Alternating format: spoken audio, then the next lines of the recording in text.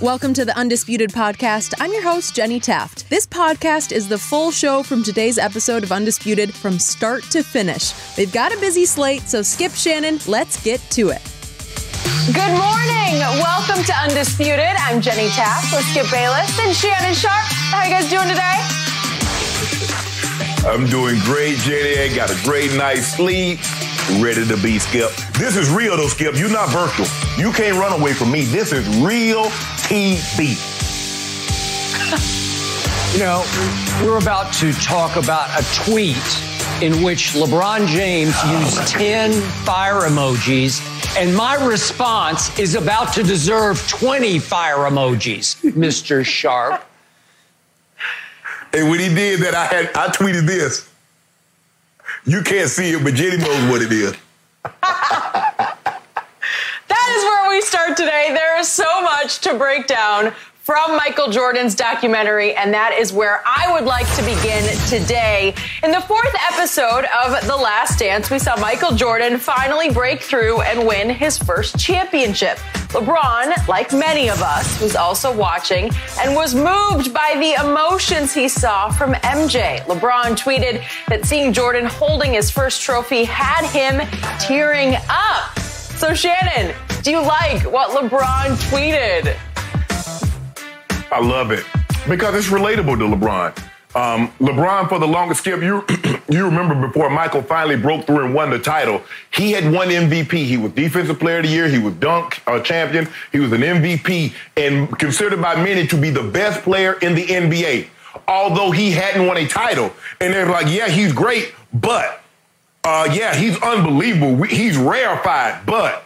And so finally breaking through, getting past the bad boy Pistons, finally winning that title in 91, it was like, okay, now I have the validation. Magic and Bird can't say, yeah, I've got MVPs. Jordan has MVPs like myself and Magic, but where's the titles? Where's the finals MVP? Now he has that. LeBron might have had a little tougher road than Jordan, excuse me, guys. Because, Skip, coming straight from college, coming straight from the high school, going straight to the NBA, there were even greater expectations because they're like, this is a phenomenon. This is a once-in-a-lifetime player. We've never seen anything like him. And we saw this kid from a 17-year-old on the cover of Sports Illustrated, going straight to the NBA, going to his hometown team, the Cleveland Cavaliers. So the expectations were enormous. The failure after failure, being thought of as the best player, but not winning the title. And when you finally win that title, the emotions start flooding out of you because you're like, whew. Skip, you remember he got on stage after, and they asked him what he felt, and he said, it's about damn time. Basically, that's what Michael felt when he had that trophy in his hands and he's looking at it. Now I know the joy and the adulation that Magic felt, that Larry felt, and so many greats before me felt like to finally get over that hump.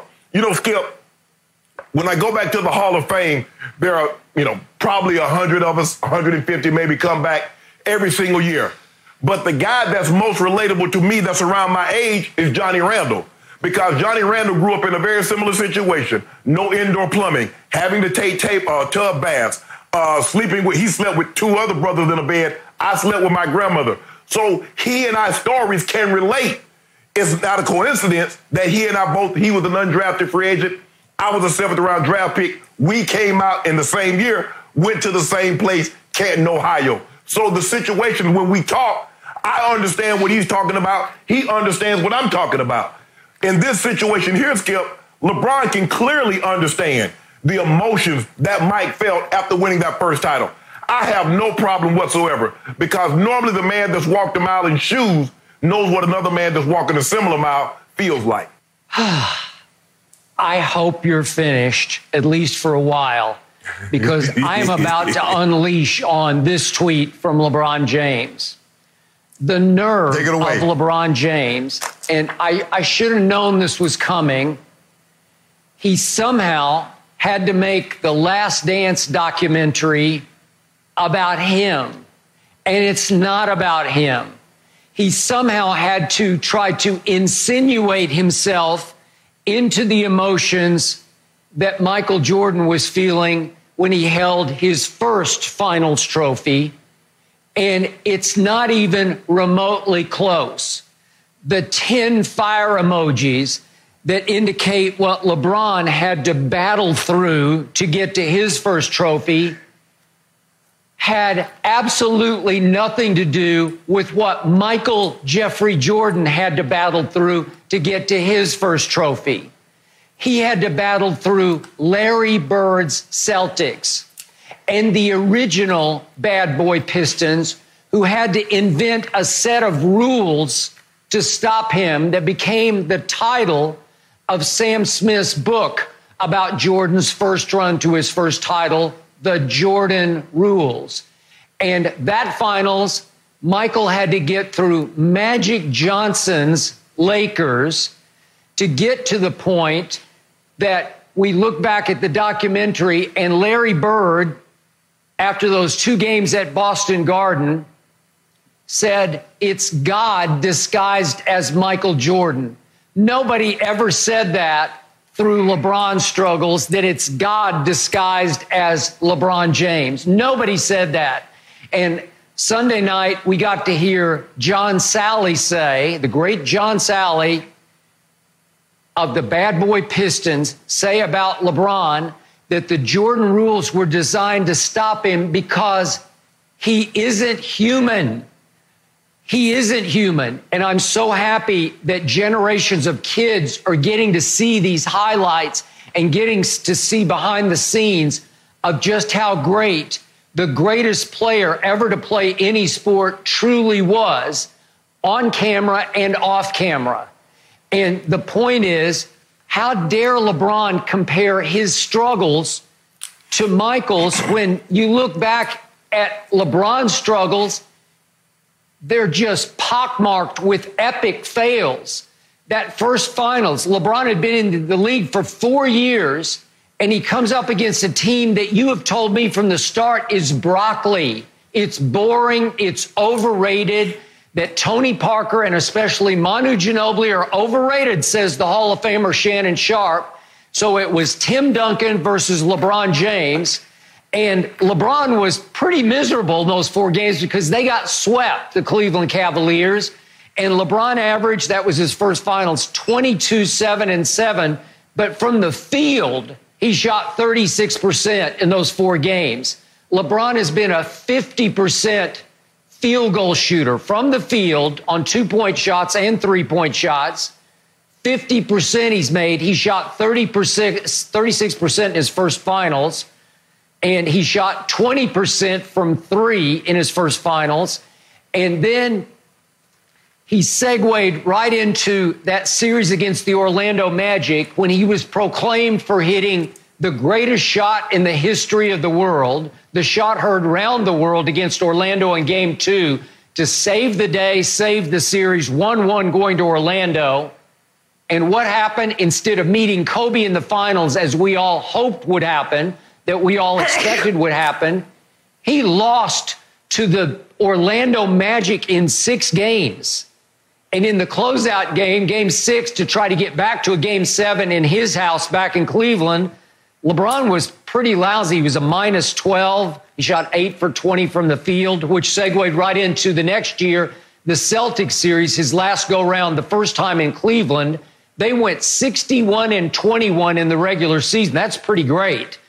And yet, in games 4, 5, and 6 against the Celtics, LeBron had his first epic fail in which he shrank, he disappeared in ways Michael Jordan never dreamed or nightmared of doing in a big playoff series. LeBron James was accused of quitting by his owner, and he was, according to a member of his inner circle, that he had to be sedated before games 4, 5, and 6 because he was having an issue with his teammate. No, it was just an epic failure. The first time we saw the chosen one become the frozen one. And right away the next year in his second finals, right on schedule, it happened again in games 4, 5, and 6. LeBron just disappeared. He froze up. Michael never froze up. Nobody ever said, gee, Michael quit in that series or Michael disappeared. He never disappeared. He was trying to fight through Larry Bird and the bad boys and Magic Johnson to get to that moment when he's hugging the trophy. And I'm sorry, you can't do that, LeBron. You can't say it's unexplainable what I was feeling. No, it's totally explainable. You failed and failed and failed, and it was your fault. And you didn't have the kind of competition that Michael Jordan had to fight through. So what are you doing? Once again, you're going egomaniacal, delusional. You're trying to say, hey, everybody, remember me? I'm LeBron James, and I belong in the same sentence or the same tweet with Michael Jordan. No, you don't. Why don't you just give it a rest, LeBron, and back off and let him have his moment because he earned his moments. He deserved these moments that you're getting to watch. Well, first of all, Skip Bayless, if you look at the emojis mean, you know what it feels like when you've been through the fire. Skip, you just validated everything LeBron said. From the loss to the Spurs when he played bad to when he couldn't get past the Magic, losing to the Cavaliers, and it was reported, you've been reported, and others have said he had to be sedated, being accused of quitting, losing his first finals in Miami. Those are struggles. What you're trying to do, or you're trying to parse. Skip, you're trying to say, well, if you get hit by a Mack truck and someone else get hit by a dump truck going 50 miles an hour, well, mine hurt worse. No, it does not. Struggles are struggles. You're trying to say it's all relative, Skip. Those were the power teams in the 80s that he had to get through, Skip. It does not matter what they call you. I can assure you, when Tom Brady threw for 505, there were some guys on the Philly side thinking, that's the greatest quarterback I've ever seen. But guess what? He caught that L. The very same thing that Michael Jordan was regular season MVP, he was slam dunk champ, defensive player of the year. Caught an L in the second round. Struggles. Skip, struggle is a relative term. I can't say just because I grew up like I grew up and somebody else grew up a little different that my struggles are different. A struggle is a struggle. What you're trying to do is parse it and say, well, LeBron James, what you went through that was self-inflicted. What Michael went through was self-inflicted because he wouldn't pass the ball. Remember? Did you watch this? Stop it. The thing that he's... Oh, no, ain't no stop it. I'm just getting started. Woke up great. Had 2 pots of coffee, Jenny. You know what, Skip Bayless? They told me Voltaire drank 50 cups of coffee a day. I don't know if that's true. I don't even drink coffee, but I'm saying I feel good, Skip Bayless, because I was hoping this subject would would broach itself, and lo and behold, it lands in my lap on a silver platter. I need you to stop trying to parse what LeBron went through. Oh, LeBron, it was self-inflicted. So was Michael, because he wouldn't pass the ball. And the Jordan rules was simple, Skip Bayless. A right-handed player that's dominant, keep him from the right side, keep the ball in his left hand, and push him left. So we're always going to push him towards his less dominant hand because you know what? He's not the passer that LeBron is. You don't have to worry about it because, see, you push him left, what's he going to do? He's not ambidextrous like LeBron. He's not looking to pass the ball because that's not what his forte is. So that's what the Jordan rules was. Yes, it was also to hammer him, kind of like what the New England Patriots did to the Buffalo Bills in 90 and also replicated that in 2001. Punish the receivers when they catch it, make them pay a price. Get physical with them out the line of scrimmage and knock the crap out of their quarterback. Skip, that's not rules. That's sound physical football. Well, that's what the Jordan rules was. Jordan was a right-handed player. He was right-handed dominant. So keep him off the right side of the court, push him left, push him to his less dominant hand, and let's go from there. Skip, the struggles that LeBron went through, you validated because you listed all the things that happened to him. And so all those things that happened to him, guess what ultimately happened, Skip? He got to hold the trophy. And so finally, after everything Skip Bayless has said and what the owner said that I quit, and not being able to get past the Celtics, and melting down in 2011, and not being able to get past the Magic and falling to the Spurs, all of that is a struggle, Skip. You have sometimes, Skip, the destination. There's a journey to get to that destination, and sometimes it's pitted with pitfalls. But when you go through that, you have a greater appreciation for what you accomplished. Skip, I have the utmost respect for athletes and guys that go through hardships and ultimately get an opportunity to play regardless if it's sports. It can be if you're a lawyer or a doctor, whatever you've overcome, the adversity, you have a great appreciation for someone that's done that. Shouldn't LeBron, after going through what he went through, kind of like Michael, have a great appreciation and say, guys, I know what that feels like. Skip, Tiger Woods reached out to Michael Jordan, the only guy in the world that could possibly know what he was about to go through. Why would he do that, Skip? Why? Only somebody that's gone through it could possibly know what the other's feeling. LeBron went through it. I will definitely give you Tiger and Michael. Yeah, I get that. Quick point of order about ambidexterity. I once witnessed Michael Jeffrey Jordan shooting free throws for money, and on the last one, he shot it left-handed with a towel wrapped around his eyes, blindfolded, left-handed blindfolded. I witnessed this, and he swished it for all the money. And I'm not sure how much was on the table, but I'm sure it was in the thousands, and that was in 1998. Probably. Dollar was obviously, that was a lot of money in 1998. And I would suggest to you that shooting free throws for money, that Michael's probably a better free throw shooter left-handed than LeBron is right-handed. That's just me, speaking of ambidexterity. Now, back to my point. In the struggles that Michael went through, there was no shame. Not once did he say, or anybody say, boy, he had a bad game. He had an off series. He quit. He shrank. He this or it. No, nobody ever said that. And yet LeBron's struggles were all shameful to me, that they were all epic fails. So you can't compare the two struggles at all. It's not about you and John Randall. No, it's LeBron trying to say, I know what that feels. No, you don't know what that feels like, because Michael was fighting Larry Bird and the Bad Boys and Magic Johnson. LeBron, when you finally broke through, you got to play the finals with Dwayne Wade and Chris Bosh against the baby Thunder. And they had three young players who were going to get very good, but they weren't very good yet. And Kevin Durant did not play well in that series. And Russell Westbrook often disappeared in that series. And James Harden has yet to be found in that series in the 2012 finals. And yet, we talked about it yesterday, LeBron did have a lot of help from his teammates, because in the turnaround game 2, after the Heat lost game 1, Shane Battier made 5 threes in that game. And remember game 4, the Mario Chalmers game? Mario Chalmers scored 12 in the fourth quarter, just took it over and held off the baby Thunder. And then what happened in the closeout game 5?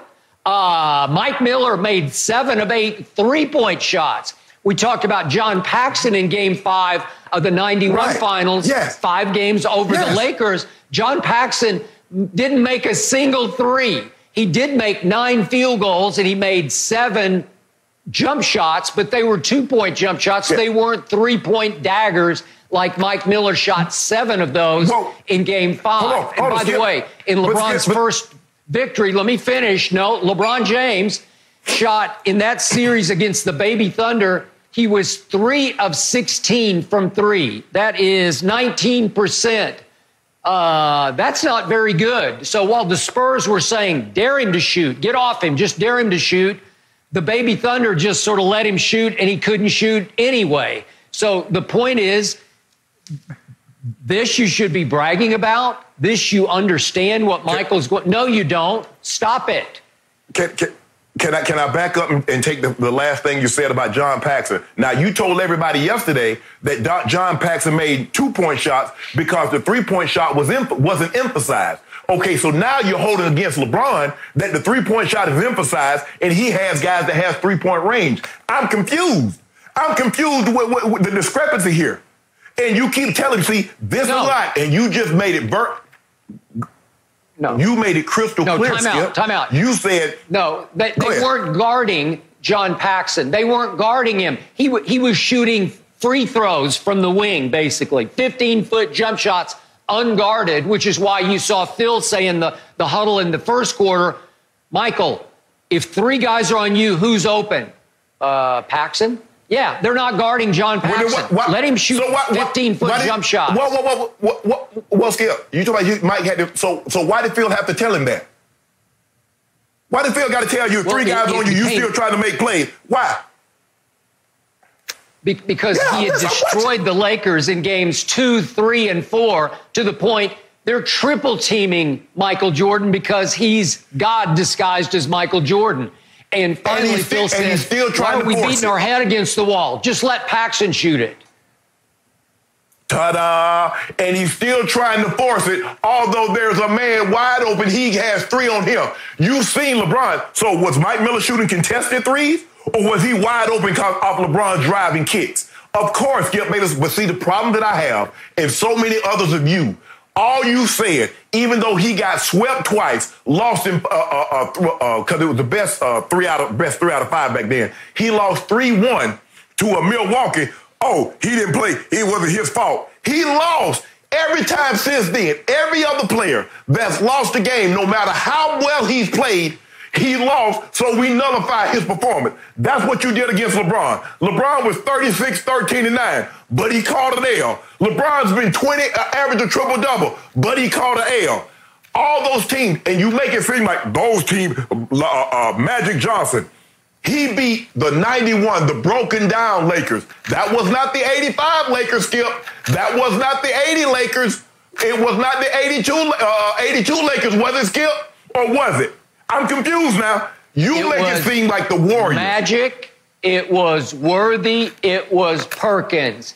That's a lot of firepower. That's a credible team to get through to win your first championship. Magic Johnson, that's all I need to say. Think about this. Hold on, Skip. Remember now, Magic Johnson had gone to the finals in 84. He had gone to the finals again in 85. He went in 87. He went in 88. He went in 89. Well, damn, Skip. Michael Jordan has gone where? On vacation. Are you going to equate that to the same? A man's first finals and Magic Johnson, that was Magic Johnson's 9th final in 12 years. How is that the same? I just need to know. Okay, so wait a second.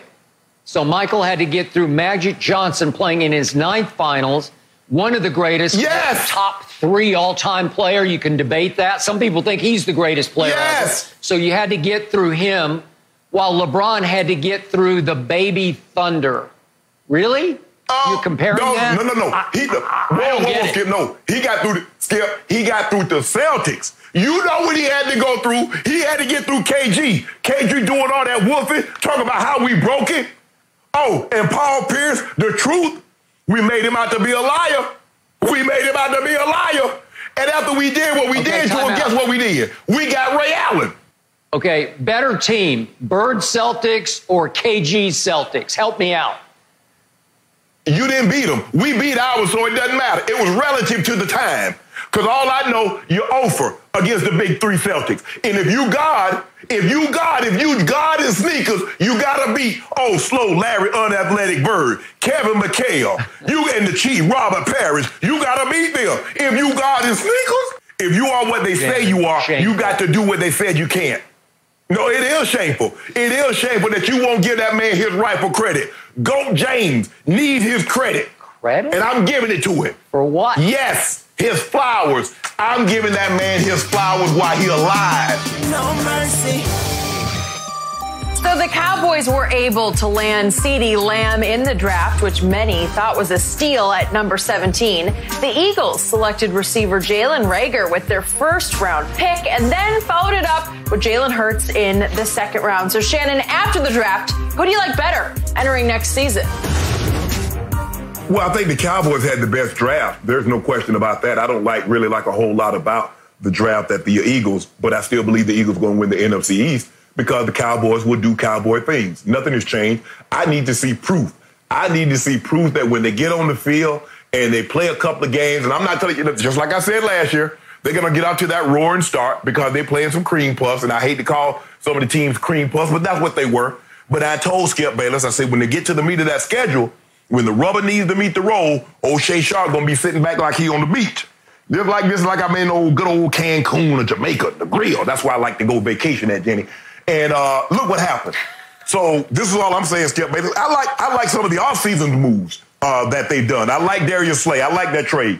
I like Nicole Roby-Coben, slot corner. They got Jonathan Hargrave. Remember, Skip, they traded for Marquise Goodwin. So if D-Jack can come back, now they have speed to be able to lift the top out the coverage. Because D-Jack can run. Marquise Goodwin was an Olympian. He can run. Jalen Reagor ran 4.42, if I'm not mistaken, at the combine. He can run.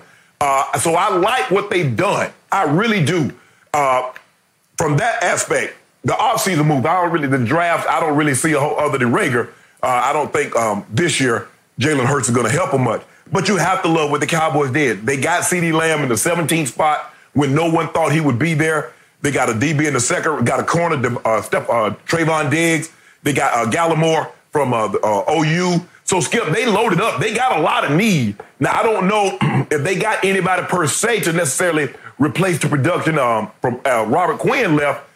Byron Jones, I think they can find somebody to break up passes. It wasn't like he was a takeaway machine, Skip. So if you can get 2 interceptions, you superseded what Byron Jones did last year. So with that being said, Skip, I believe that the Cowboys might even have the better team.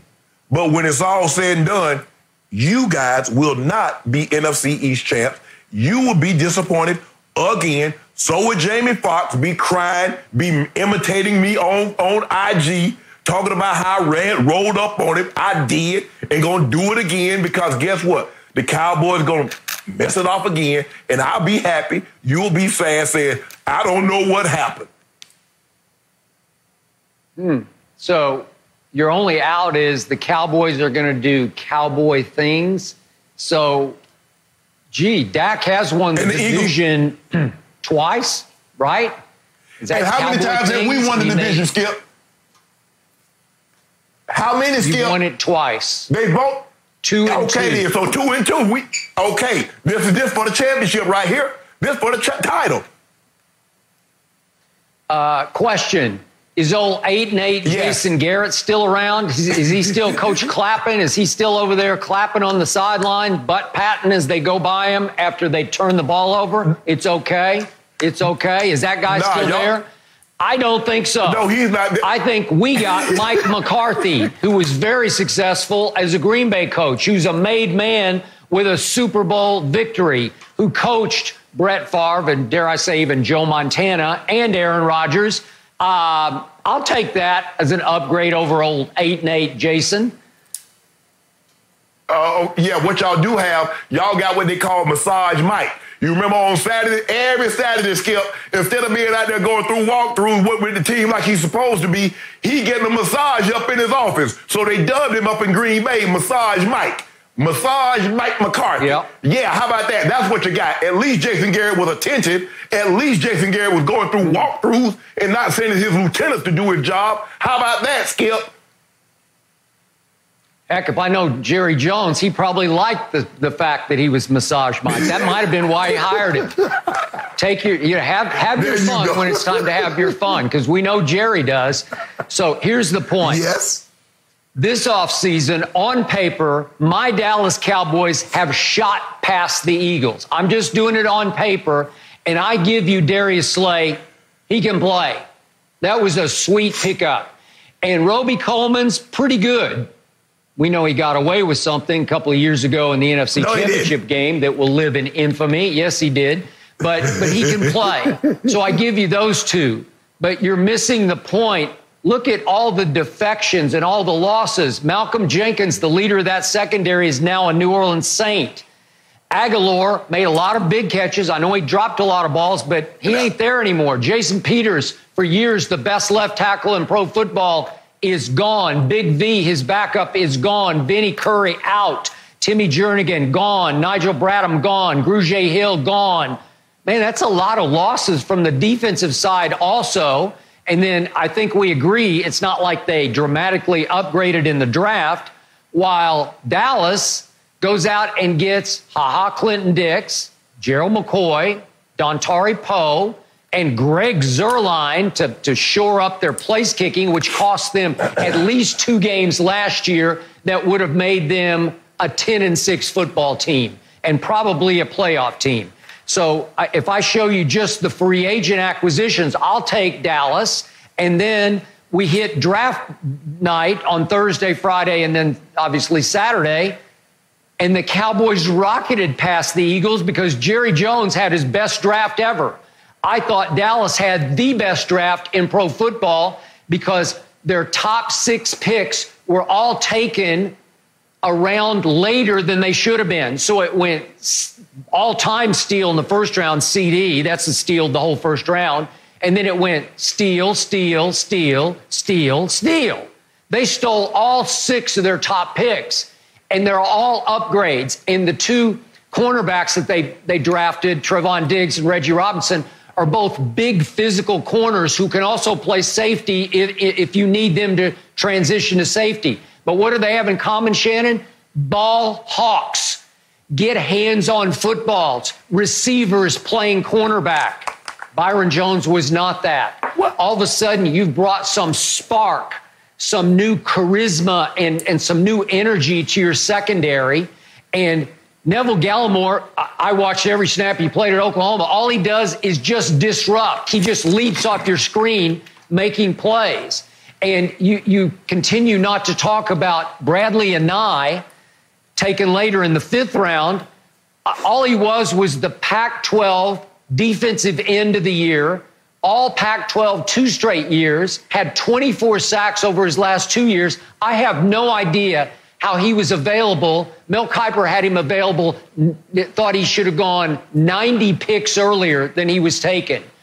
It's a steal, and he will help. And I believe Aldon Smith will be reinstated. I believe Randy Gregory will be, and I think they're going to contribute along with Bradley Anae, the cliff diver from Hawaii.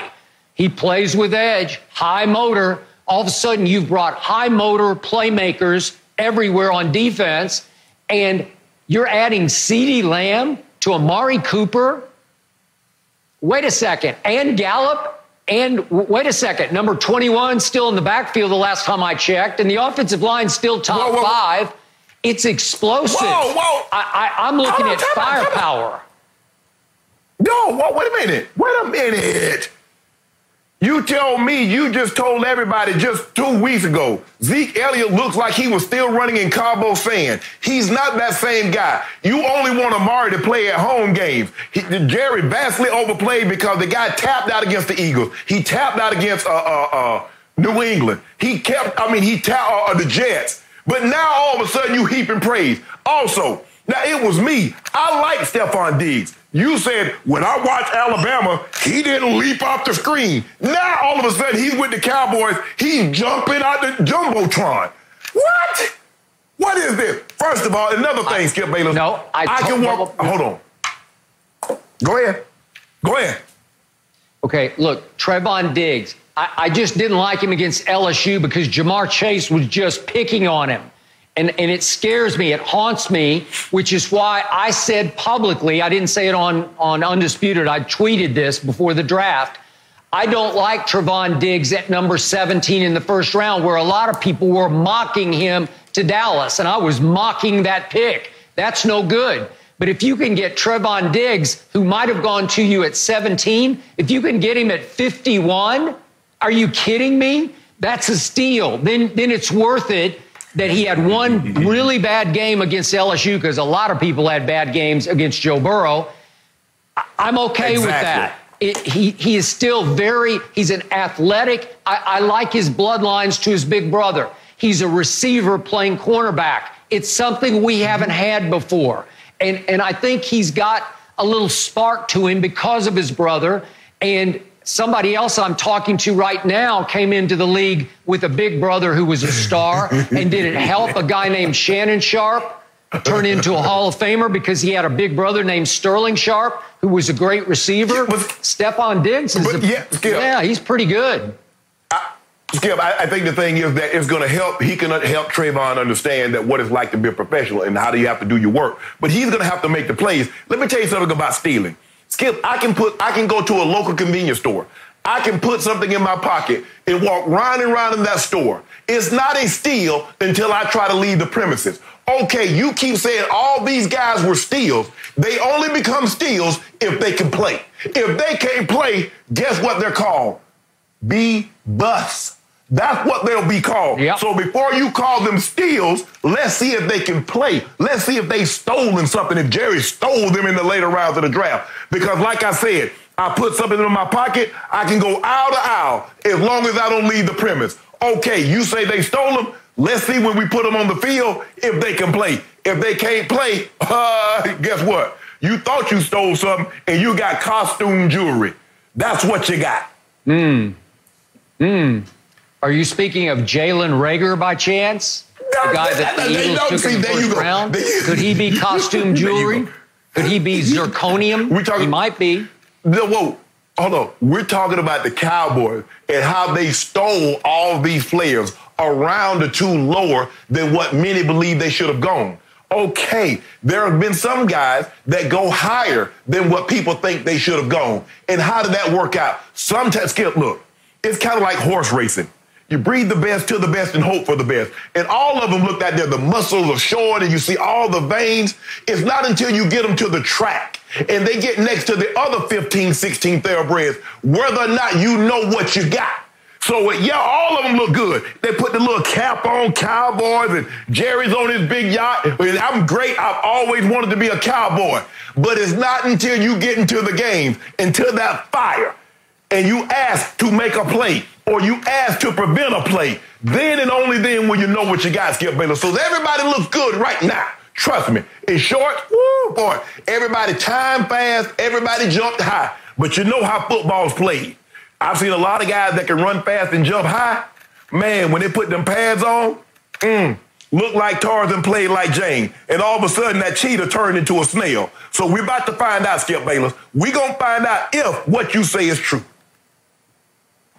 By the way, quick point of order. One time in 1992, Jimmy Johnson came to me the first day after the rookies came in, not in pads, just in shorts. And he had taken a kid in the 6th round who will go nameless for the sake of this conversation. Jimmy walked over to me and said, so-and-so can't play.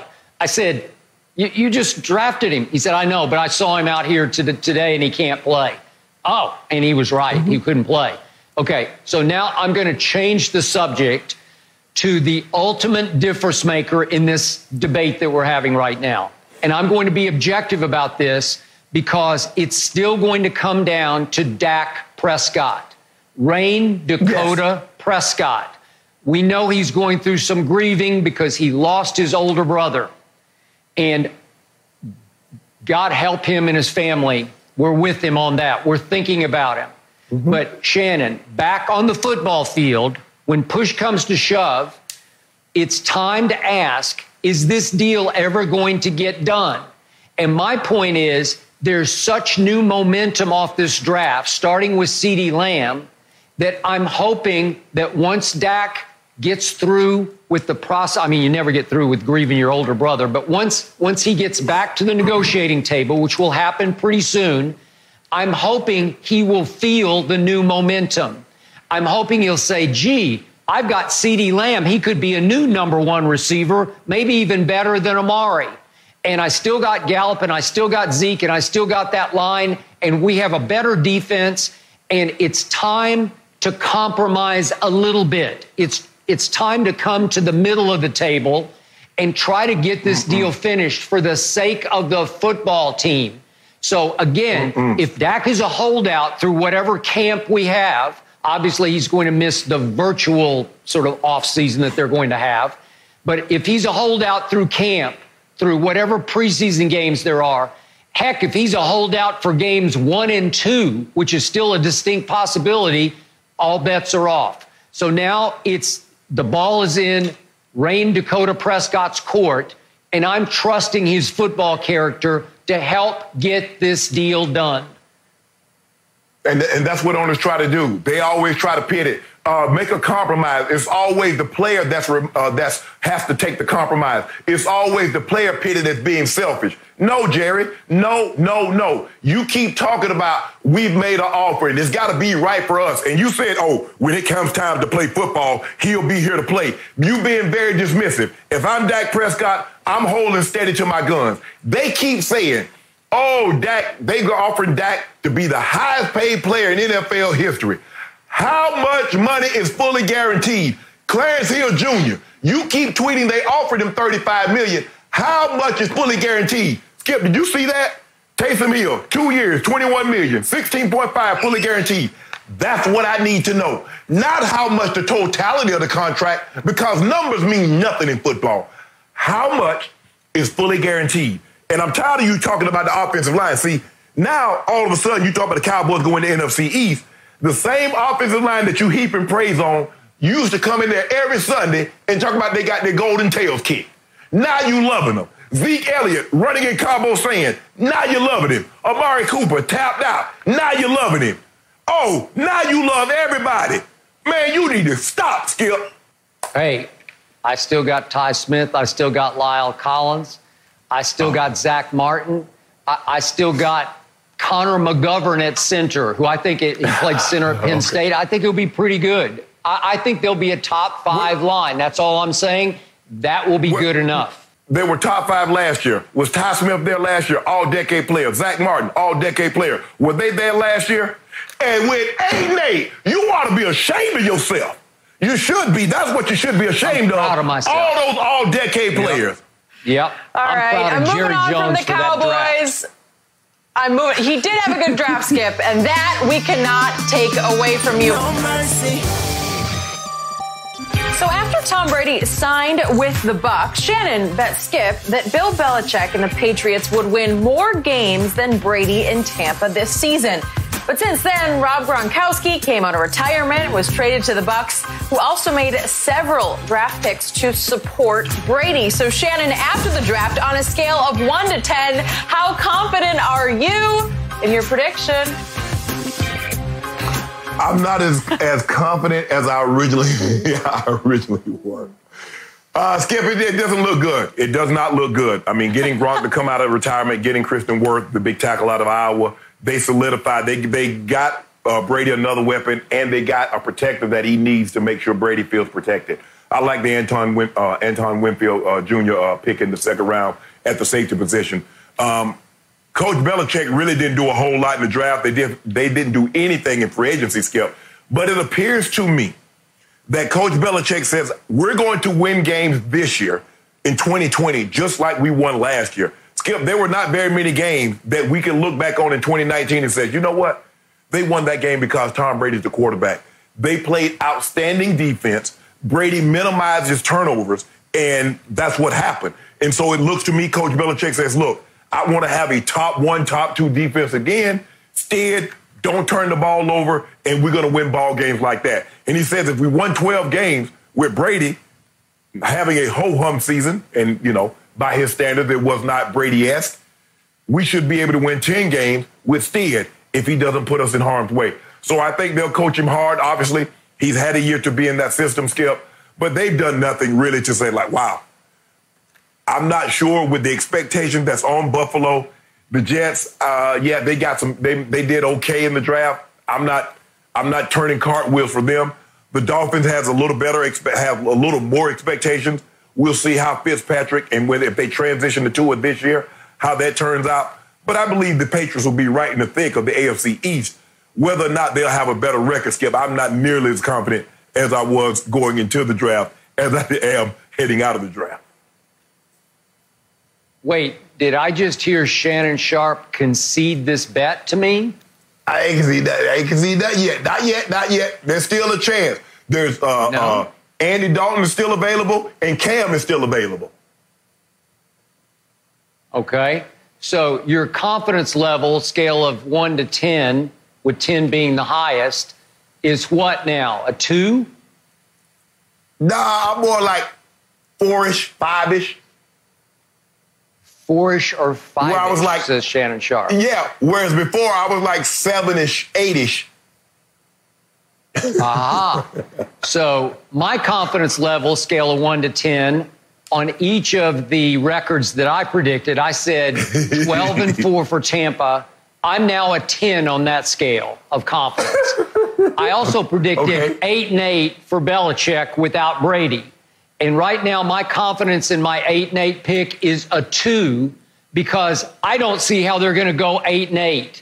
It's looking 6-10-ish, maybe 7-9-ish at best. I'm sorry, I don't see it. Unless he's got that one last ace up his sleeve, as you suggest, Cam, Andy Dalton, and I don't see how he can add them because all the reports out of New England are they don't have any cap space. Cam would have to play for virtually nothing to play next year for New England, and maybe he would be desperate enough to do that. But Andy Dalton is still scheduled to make whatever it is, $20-odd million. $17 million. They can't do that. They don't. What's that? I think it's like $17.7 million, but he got a big cap hit. So, Skip, they might have to get, I mean, if he's willing to restructure it, maybe do a 2-year deal and spread some of that money out. And remember, you're still going to have to trade for him, so you're going to have to give up some asset. I don't know what asset he has on his roster that Cincinnati would really want right now. Maybe next year's, second-round pick, third-round pick. No. We give you a fourth. We give you a fourth or a fifth. Oh, okay. Got it. So the point is that he has had a mass exodus in free agency, and I could go on all day. But remember, James Devlin, their Pro Bowl fullback, just retired. And then they lost Kyle Van Noy, Jamie Collins, Danny Shelton, Philip Dorsett, Ted Karras, who was their starting center last year, Elandon Roberts. They traded Duron Harmon. They cut Gostkowski. I'm like, Bill, what are you doing? He added, obviously, Brian Hoyer came back for his third trip to New England. And Adrian Phillips is a good special teams player. And Demir Bird's not bad as sort of a backup receiver. And the immortal Bo Allen, a defensive tackle. That's all you did in free agency. And I'm saying, Bill, wake up, do something. So I told you yesterday, I thought Bill would manipulate and finally just dominate the draft as he has the capability of doing. And I kept waiting and nothing happened. They did not take a quarterback. Really, they had shots. Yeah, but they had shots at Jordan Love, obviously. They had shots at Jalen Hurts. Nope. Go ahead. Skip, when you really look at it, Coach Belichick has hit a couple of times, but none of his first rounders, maybe McCourty, but if you look at it, his first rounders haven't been very good. I mean, for every one that he hits, he'll miss 4 or 5. For every Richard Seymour, he just wastes that. So his thing is getting other guys from other teams and turning them into something. That's what his cup of tea is, Skip. But when you look at it, there's pressure that's going to be on Tampa Bay. Pressure that they have not felt in a very, very long time. Now, we know Tom Brady has dealt with pressure for 20-plus years. We know Gronk has dealt with pressure. But can you say anybody else in that Tampa organization, from player standpoint, has been able to deal with pressure, knows what it's like to be expected to win, knows what it's like to be expected to win the division, what it's like to get to the Super Bowl, to win? Because that's what the expectations are, Skip Bayless.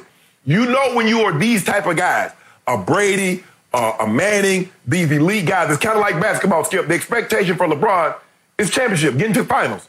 The expectation for these Kevin Durant and Jordan and Magic and Michael were finals. It's not about good regular season. It's not about stats. It's about getting to that ultimate destination. Nobody else other than the two guys that they got in the offseason knows what that's like. Bruce Arians knows what it's like to be a coordinator. Skip, we've seen a lot of coordinators win Super Bowl as coordinators and not have that success as a head coach because now you have the total package. You're not just worried about one group. You're worried about the whole entire ship. And so we're going to see if BA can handle that type of pressure and that type of expectation. Because, Skip, yes, he is a player's coach, but he will speak his mind, and he has somewhat of a temper. Did you see what Sean Payton said yesterday about watching The Last Dance and Michael Jordan, whom he knows very well. And he said, Michael brought up everyone around him. And his quote was, I think that will happen with Tom in Tampa, that he will bring up everyone around him. That's why they're riding this wave of momentum and emotion in Tampa, because they got two GOATs. They got Brady and Gronk. They had a terrific first 3 picks of their draft, which will help. And now you're adding all that to 2 Pro Bowl receivers and an offense that allowed Jameis Winston to throw for more than 5,000 yards and lead the league in passing yards. Obviously, he also led in turnovers by 12. That will get canceled out by Tom Brady. So I don't know what's not to like about Tom Brady being the new leader, the new tone setter for that team. It won't matter what Bruce Arians does as long as Tom takes over and starts to recreate the New England culture in Tampa. And now let me finish back to my Belichick point. It appears to me right now that Belichick is trying to send a message to the NFL. And that message is a dangerous one, but he's basically saying, I don't need Tom Brady. I don't need Rob Gronkowski. I don't need anybody you've ever heard of out there because I'm Bill Belichick. So if Mel Kiper wants to give me a C+ on my draft, that's okay with me. I don't care what you think of my draft because it doesn't matter.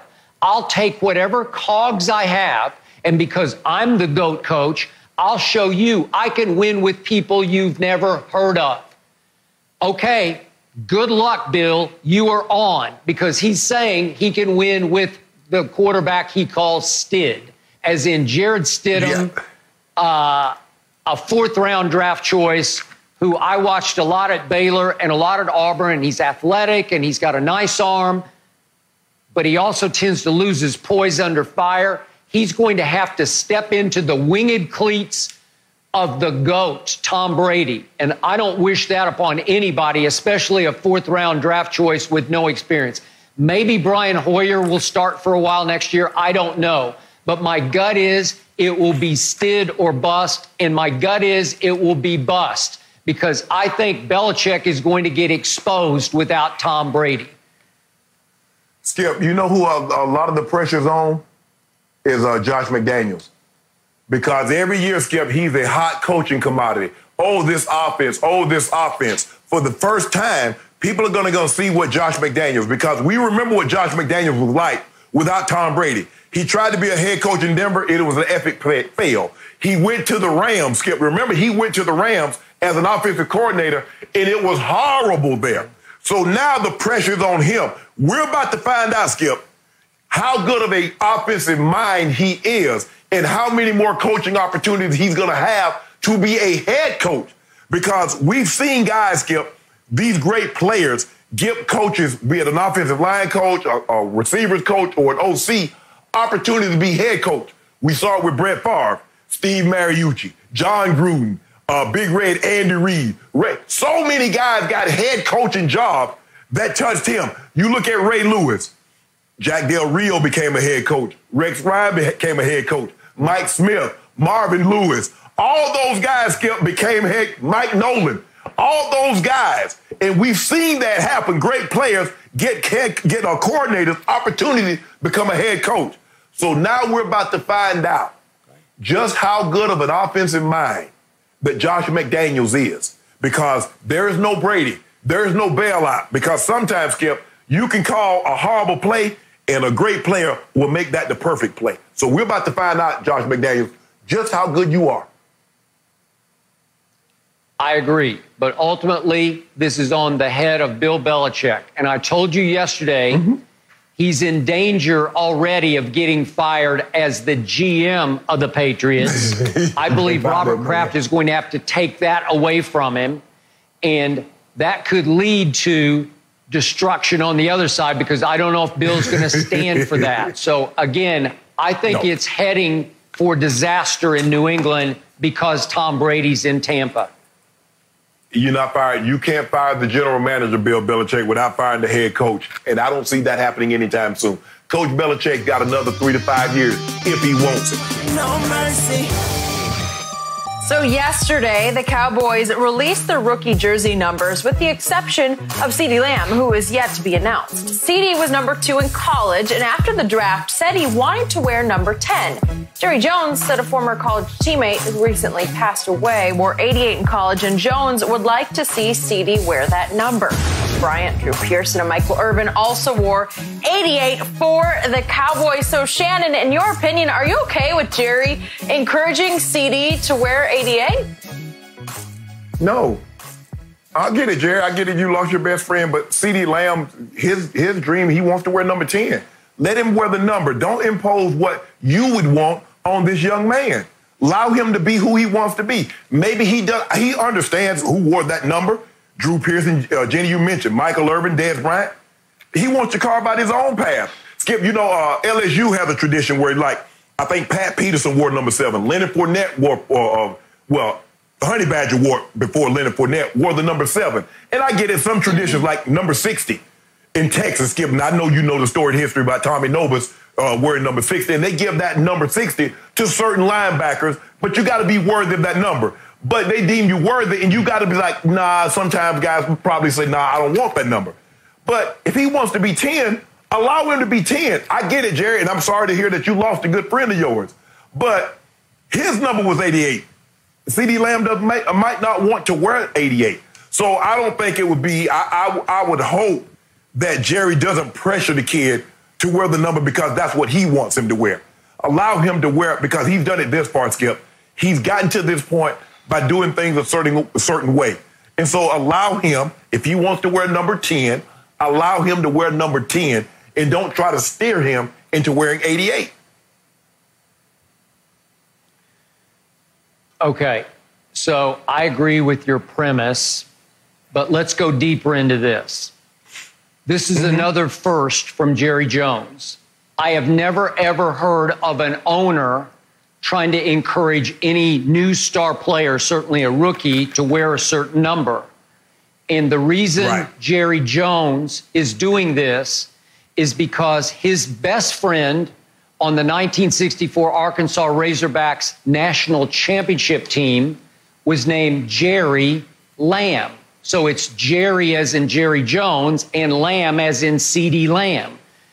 Jerry Lamb was a receiver who wore 88 and was a leader of that team that went 11-0 and beat Nebraska in the Cotton Bowl, then got voted the national champs. Obviously, it was Jerry Jones at offensive guard and Jimmy Johnson, his roommate, just because it was alphabetical order on the road, Jones-Johnson, his roommate was a defensive lineman, defensive end on that team. So Jerry Lamb then went on to become not only a friend of Jerry Jones's, but one of his key advisors through his time of buying and owning and operating the Dallas Cowboys. Very close. So it struck Jerry Jones that Jerry Lamb just passed last January. Oh, well, right on time, we draft a guy who falls out of heaven into our laps named Lamb. Well, then he should wear 88 in honor of Jerry Lamb, my friend and confidant and advisor. Jerry, 88 is sacred. Jerry, it's hallowed. It was worn by a Drew Pearson that I've campaigned for years to get Drew Pearson in the Hall of Fame. He deserves so completely to be in the Hall of Fame. He made most of the greatest catches in Cowboy history. Drew Pearson caught the Hail Mary from Roger Staubach that beat the Vikings, sorry, Jenny, in a playoff game. It was a little controversial, but it was the Hail Mary. Yep, you can argue, but it was the Hail Mary.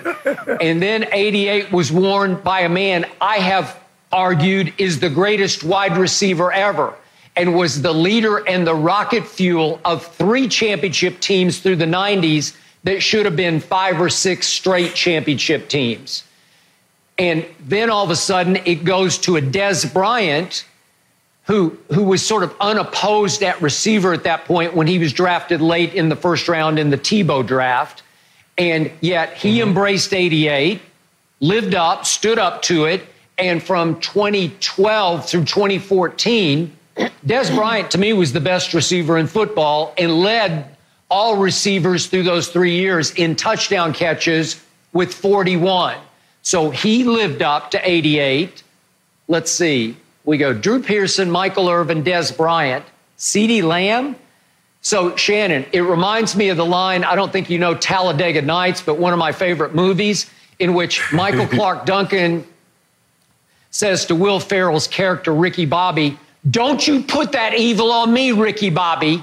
Well, Jerry, don't you put that evil on CeeDee Lamb, because it's unfair. It's a lot to ask of a kid who fell into your lap.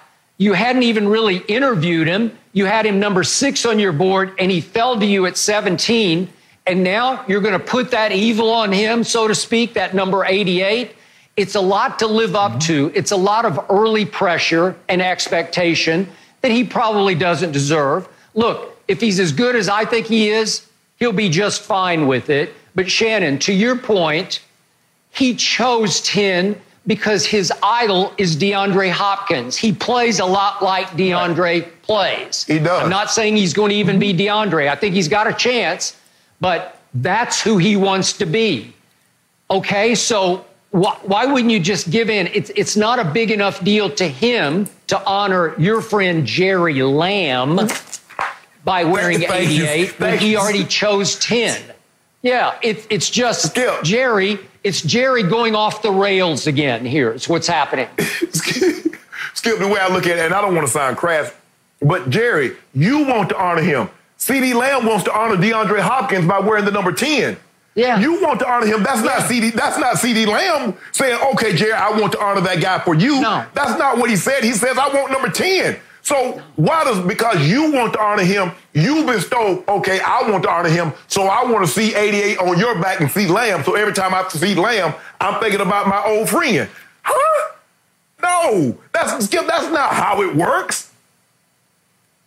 Yeah, because people will fairly quickly forget, oh, wait a second, Jerry asked him to wear this. A lot of people will leap to the conclusion, oh, he chose to wear 88 because he thinks he's Drew Pearson plus Michael Irvin plus Des Bryant. Right. I don't know. I hope Jerry backs off this one. Let this young man be who this young man wants to become, and he wants to become DeAndre Hopkins. I'm great with that. Can he live up to being 88? Sure he can. But Jerry, I know it seems like a heaven-sent coincidence. Jerry Lamb, CeeDee Lamb, 88. I got it. Right. Don't do it. Back off. Leave him be. Let him be who he wants to be. Skip, one of the main reasons that I ended up going to Savannah State, I told my head coach, he came to recruit me, Bill Davis at the time, I said, "I want the number 2. He said, "Son, whoever has number 2, because my brother was number 2 at the University of South Carolina. He says, "Whoever has that number, you can get it." Okay, I was 81. I was number 1 starting out in the NFL. I was 81 for 2 years. When Ricky Nattiel, who was 84, who was a first-round draft pick, when he left, I went to Dan's office. I said, "Dan, can I get 84? Because my brother's 84 and you know what he means to me." He's like, "Sure." Skip, I'd have been very disappointed had Dan said, "Well, you know what, Shannon? A good friend of mine used to wear 85. I kind of want you to wear 85. Will you wear 85? Hell no. I said, I want to be 84. I want to honor my brother. I understand that's a personal connection with you, but Skip, I don't have the same personal connection. Right. So remember, in the NFL, you have to wear 10 to 19 as a wide receiver or 80 to 89 as a wide receiver. Correct. Yeah, correct. You can't wear number 2. They won't allow a wide receiver. You know, obviously, CeeDee was number 2 as you were in college, but he probably would love to wear number 2 in pro football, and they say, we don't do that. Okay? All right? So number 10 was open because number 10 last year was Tavon Austin. He is no longer on the roster. I miss him. I still like him. But he is still a free agent. I don't know how that's going to play out, but he is not a Cowboy anymore. 10 is available without him having to, quote unquote, negotiate for number 10. It's there. Let him have it. And you know, another thing is, Skip, is that you kind of want to get a number and make your own identity out of that number. You don't want to go, I mean, think about trying to get a number that all these other greats have worn in 88. I mean, how do you distinguish yourself? I mean, so for me, it was about getting a number and making that number what it became. My brother was 3 in high school. I wore 3. I was 2 in college, where they retired the number 2 at my school and at my brother's school. I had 84 because he had 84. I wanted to make a number that, like, okay, 84 for the Broncos. So when you see 84 at the Broncos, they think, hey, they think, hey, oh, me. 88. Oh, Michael Irvin wore that number. Drew Pearson wore that number. Dan Bryant wore that number. What's the speciality? What distinguishes me, Skip? Yep. There's going to be enough pressure on CeeDee Lamb. Let the guy wear whatever number he wants to wear. I'm not worried. He'll be just fine, but let him do what he wants to do. No mercy.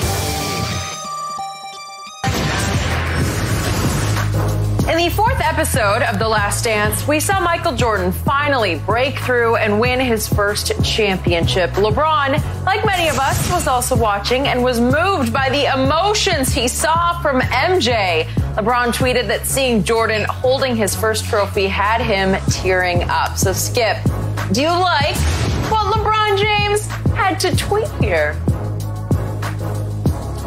You know, Jenny, when I first read this tweet last night, I sat back and I thought, man, I bang on LeBron too much on Undisputed. I should let this go. I should let it pass. I should leave it be, at least for one day. And then the more I thought about it, no, I'm not going to let this one go.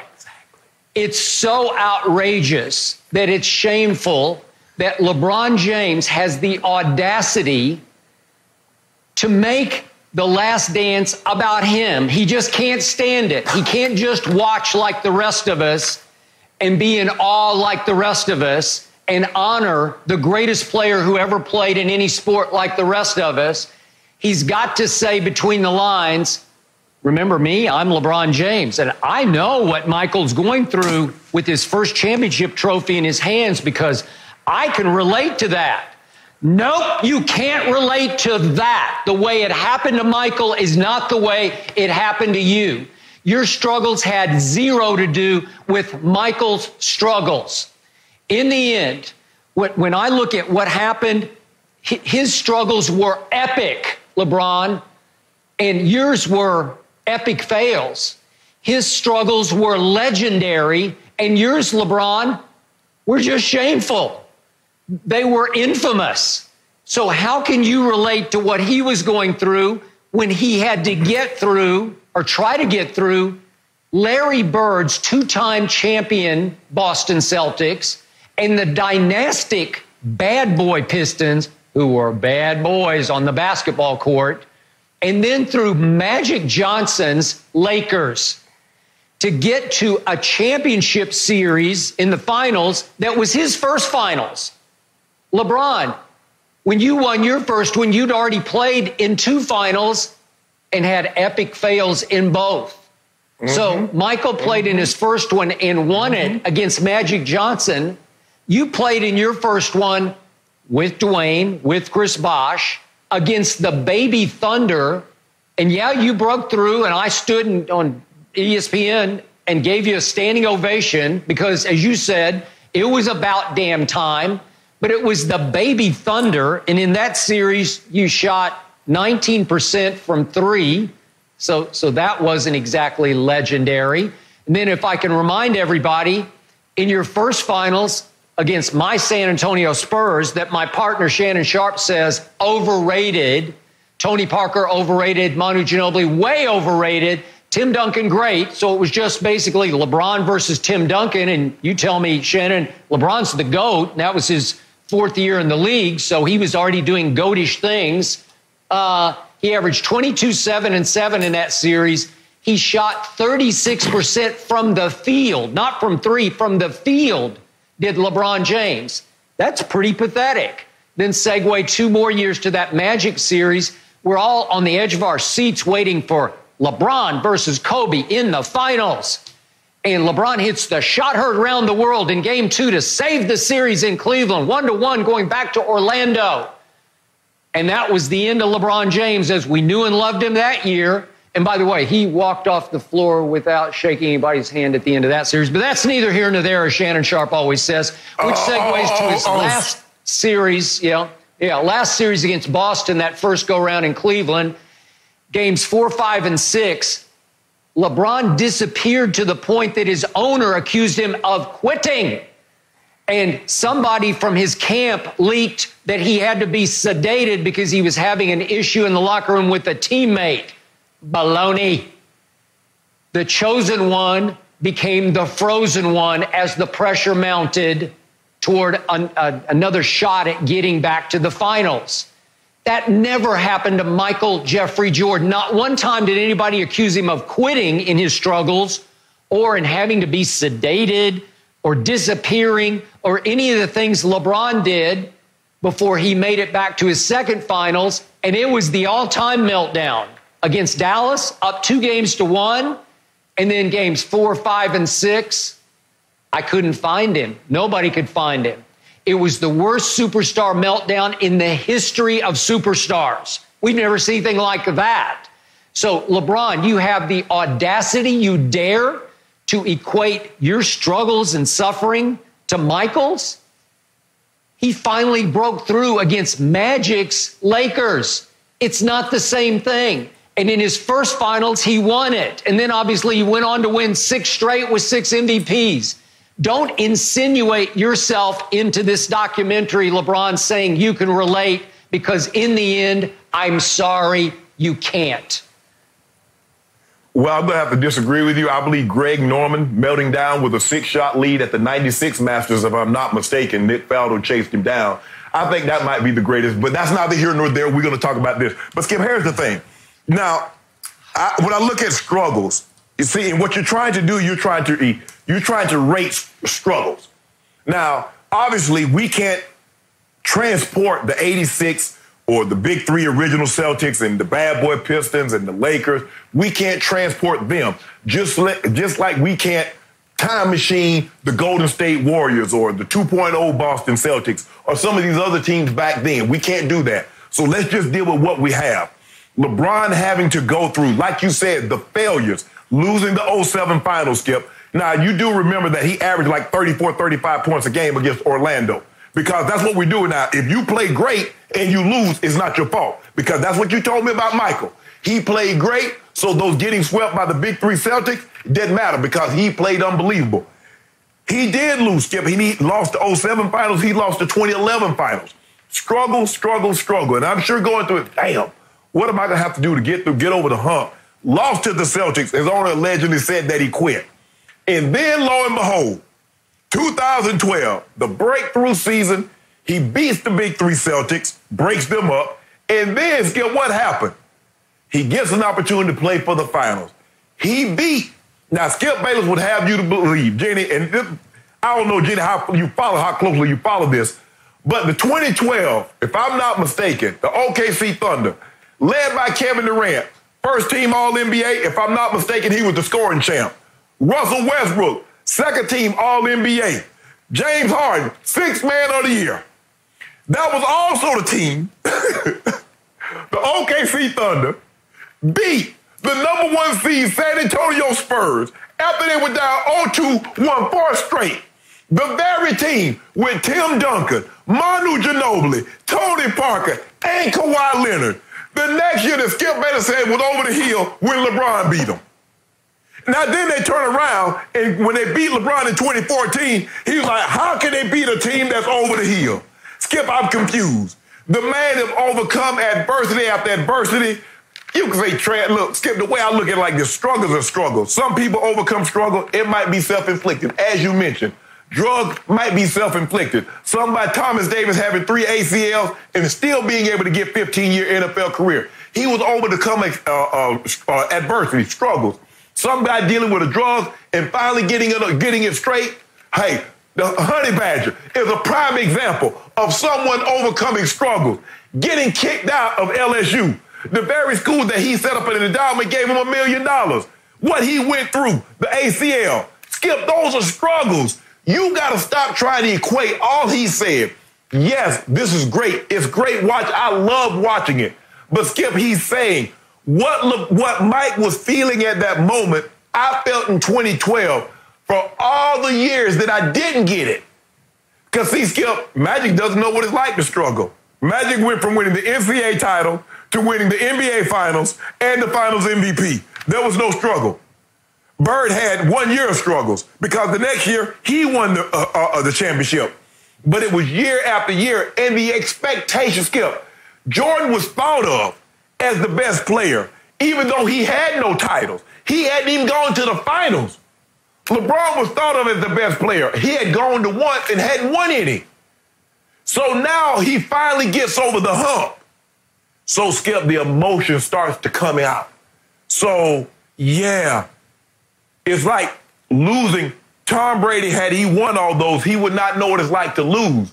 But when you lose a Super Bowl, Skip, you know what it's like. You know the anguish of losing that game, walking off the field. They're ushering you off. The confetti is raining down. Skip, it's just the emotion of having to go through something that someone you know have gone through. That's all he's saying. Let's not overcomplicate this, Skip, because it's really not that complicated. There's what I went through. Michael went through something similar. The bad boy Pistons, the Big Three Celtics, he did that. But let's not pretend that he beat these teams in their prime because he did not, because he could not. So let's keep it 100, Skip Bayless. The Big Three Celtics, he did not touch in their prime. The Lakers, he did not touch in their prime. The bad boy Pistons, he did not touch in their prime. Okay, I got to go back to your first point. I was at the Masters that one windy Sunday when Greg Norman blew that lead. Nobody thought that Greg Norman was a LeBron James, that he was the chosen one. We all in the golf media had our doubts about his mental toughness to be able to hold on to a lead. Nobody had any doubts about his talent. Was he the greatest golfer in the world at the time? It was extraordinary. Well, was he the greatest golfer in the world at the time? He could be Jack Nicklaus. No, nobody thought that. Nobody. He had proven next to nothing, and he folded the way we've rarely seen anybody fold on one windy Sunday at Augusta.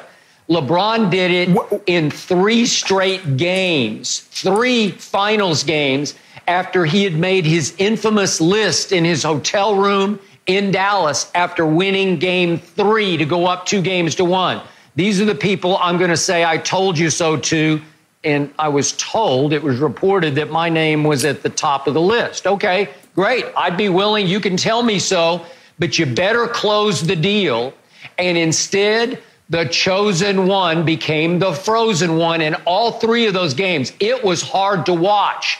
It was a wince. It was a flinch of, ooh, is that really happening to LeBron James? Just like it happened to Greg Norman, except nobody thought Greg Norman was going to be what everybody thought LeBron was becoming at that point. So I'm sorry, it's not the same. He can't relate to Michael Jordan's struggles. Epic versus epic fails. Don't insinuate yourself into the Last Dance documentary when you don't belong in the same tweet with Michael Jordan. Skip Bayless, all I'm saying is, was the wind not blowing when Nick Faldo hit his tee shots and hit his irons? Was the wind only blowing when Greg Norman came up to hit his shots? Because I could have swore in Augusta in 96, the wind blew. It was, 96 Masters, when Norman blew that lead. I could have swore the wind was blowing for both guys. But, Skip, here's the thing. Greg, let me ask you a question. You remember, I think it was 99 when Valdeville had a 3-shot lead on at the British Open, and he hit his shot in the ravine. Do you think he can relate to what Greg Norman went through? Why can't he, Skip Bayless? Because that's my point. It's right there. And LeBron can relate to what Michael Jordan went through because Big Three Celtics, bad boy Pistons, year after year, he couldn't get over the hump. The Bucs beat him in 85. He couldn't get over the hump, Skip. And now LeBron says, I couldn't get past the Celtics. I couldn't get past Orlando. I couldn't get past the Mavericks. I couldn't get past San Antonio. And finally, it's here. I'm here. I reached my destination. That's what he's talking about, Skip.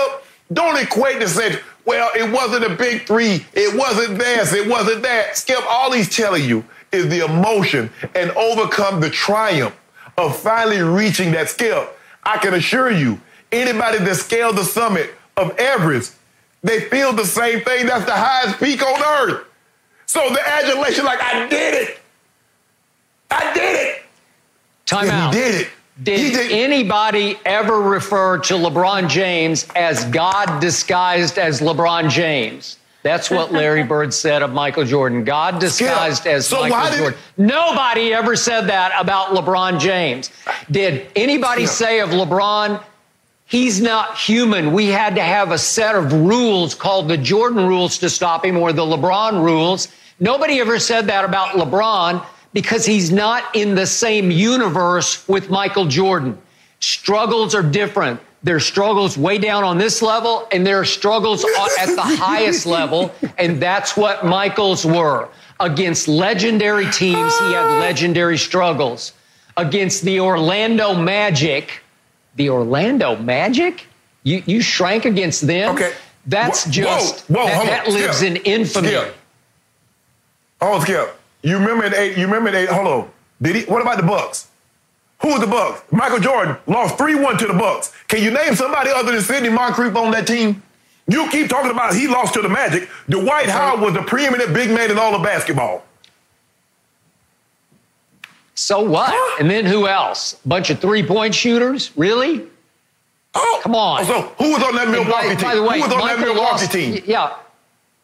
Okay, well, wait a second. Michael Jordan's a baby, and LeBron in his first 2 years in the league didn't make the playoffs. Now he a baby. At least Jordan made the playoffs, right?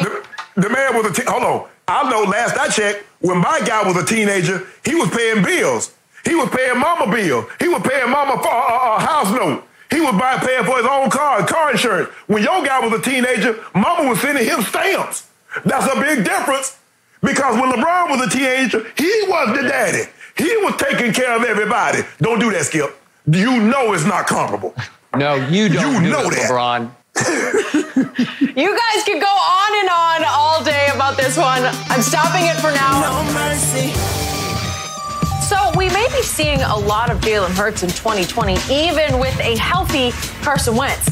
According to an NFL Network report, Hurts will be on the field for the Eagles this upcoming season and might even do so in a straight running back role. So, Shannon, do you have a problem with this? Yes, I do, Skip. I really don't understand what they're thinking.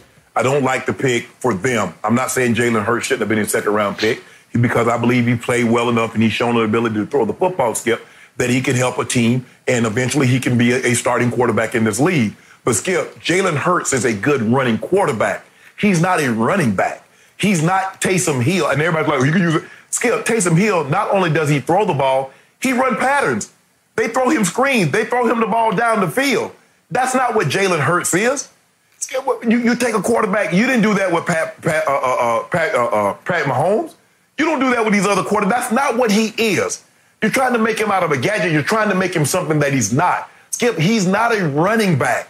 He's a quarterback. Skip, if you want to bring him on the field and you want to go wildcat in third and short, if you want to go wildcat fourth and short, if you want to go a change of pace or something like that, but to think that this guy's a running back, you're just going to hand him the ball? That makes no sense, which tells me, look, I know that they said we called Carson and we told him we're going to be yada. This is, the more I hear them explain what they're going to do with him, the more ridiculous this pick sounds for them. I don't get what they're going to try to do with him, but if you got him to play quarterback, develop him as a quarterback without using all these gadgets. On this one, I am so with you. You know I don't like the Eagles to start with, and now I like them even less because it's degrading and it's insulting to try to use Jalen Hurts in this role. It reminds me of the teams who told Lamar Jackson at the Combine, yeah, we'd consider you if you'd want to play receiver. No, he said, I'm a quarterback. And all he did last year was win the MVP of this league as a quarterback. Jalen Hurts is a quarterback, not a running back, not a receiver, not anything but a leader of the football team. So Jalen Hurts does not have the quickness or the speed of Lamar Jackson, not the foot quickness or the straight line speed. He ran 4.5, which actually surprised me. I was sort of pleasantly surprised he could run 4.5. But he goes about 220. He is a weight room warrior. He was always pound for pound the strongest man in his college weight room at Alabama and Oklahoma. And he will make you miss or he will run through you on key downs. But that's off read options. That's off rollouts. Right. That's off extemporaneous plays in which he is the quarterback with the ball in his hands to start the play. A lot of it's off script. But once he gets on a roll, he's hard to stop because he is a momentum playmaker who, if he makes 1 6-yard gain for a first down on 3rd and 5, then the next couple of plays, he'll make another play, and then he'll make another play, and he'll make another play. If you start trying to use him as some gadget guy, put him in on 3rd and 1 at tailback just to hand him the ball and say, get us a yard, he will lose his momentum. He might lose a little bit of his way where he's like, who am I? I want to be the leader of this team. The gadget guy can't be the leader of the team. He's not Taysom Hill. He's Jalen Hurts. No. And they think they're going to reinvent a Taysom Hill in their offense because Doug Peterson has a huge ego. He wrote a book off his Super Bowl victory, the Philly special, called, what was it? Fearless. I'm fearless. Well, the next year he didn't look so fearless to me. But the point is, he's got a big ego to the point that he's going to say, watch what we can do with Jalen Hurts. That's not fair to Jalen Hurts. And it's not fair, as you pointed out, to Carson Wentz. And they said, Doug Peterson said, well, we called Carson right before we made the pick. And we said, and I'm going to paraphrase this, you're the face of the franchise. You're our starting quarterback. But we value quarterbacks, plural. We want to have several quarterbacks on the roster that we can either develop or utilize in other ways. Not fair to Carson, not fair to Jalen, and it's all about your ego and not their growth. You're going to stunt the growth of both quarterbacks if you try to mix and match them. So again, Shannon, to me, this is so insulting to Jalen Hurts because they're basically telling him, we don't really think you're a starting quarterback. We think we can utilize you in little ways to capitalize on the fact that you scored 20 rushing titles at Oklahoma. Stop it. You know, I told you going in, Jalen Hurts, I told you before the draft, is a starting quarterback in this league, and he's good enough on leadership and willpower and playmaking to lead a team to the playoffs. That's good enough for me, but he's not going to get that opportunity in the situation into which he was forced via the draft pick. Skip, you're absolutely right. When I look at Taysom Hill, Skip, he had 6 pass attempts, 27 rush attempts, and caught 19 passes. Skip, if you look at the way the Ravens developed Lamar Jackson, they had packages that they would bring him in a series, and he would run those packages. Skip, he wasn't a running back. They didn't line him up at wide receiver and try to throw him the ball or try to run screens with him. They developed him as a quarterback. That's what you should do with Jalen Hurts. You took him as a quarterback, develop him as a quarterback. Skip, defenses hit differently on a running back than they do a quarterback because the quarterback still has the potential to run the football. When they hand the ball to a running back, this is why sometimes running back can throw touchdown passes off the run because they're not expecting it. That's why Walter Payton was so good at it, Skip. When they hand the ball to Walter Payton, you're thinking he's going to run. Well, he tucks the ball, and all of a sudden he pulls up and he throws a touchdown. Well, when you hand that ball up to Jalen Hurts, they're not thinking anything. They're going to tee off, and they're looking to do some damage. And you're putting him in a situation. Develop him as a quarterback. And if I'm Carson Wentz, Skip, and a lot of times I equate things to relationships because I think everybody at some point in time has been involved in a relationship. And I look at the quarterback, especially one like Carson Wentz, to an organization or to Doug Peterson as a marriage. Okay, you know what we did? You look at what we've done. We had this $250,000 wedding. I got you a $750,000 ring, but you know I'll be looking at women, because I like women, and so I'm all about, maybe I find a woman down the road. Who do you think is going to be accepting of that, Skip? Because that's basically what they told Carson Wentz. Yes, we gave up a lot to get you. Yes, we gave you the big deal. But we still looking at quarterbacks now. Hey, I got my eye on one. Huh? And I know Carson's like, hey, guys, you got to do what you got to do. But come on, Skip. At some point in time, look, you done ordered. Turn the menu back to the way to go on. The old saying, Skip, hey, just because I done order don't mean I can't read the menu. At some point in time, the dinner's done come, Jenny. You can't keep reading the menu. Once the dinner's served, get the menu back. Now, you might want to look at the drink menu one last time, but don't be looking at the entree and appetizer menu. And that's what the Eagles are doing. Carson Wentz, you need to go up there and cause a ruckus. Hey, I would go up there and say, I understand we're under quarantine, but hey, Dougie P, Hyatt Roseman, I need to see y'all ASAP. I am so with you on that, but I'm going to conclude with one point that I stand by.